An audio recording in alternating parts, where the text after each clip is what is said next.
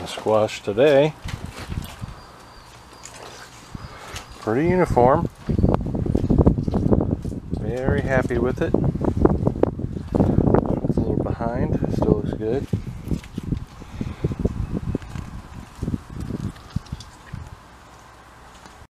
I'm going to take a little tour update of my squash breeding.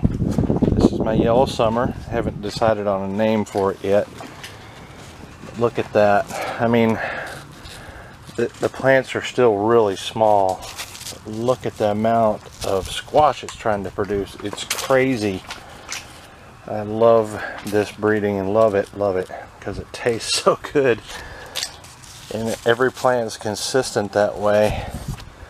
So very pleased so far with this, and we're going to make a couple selections of these to carry on for the next generation.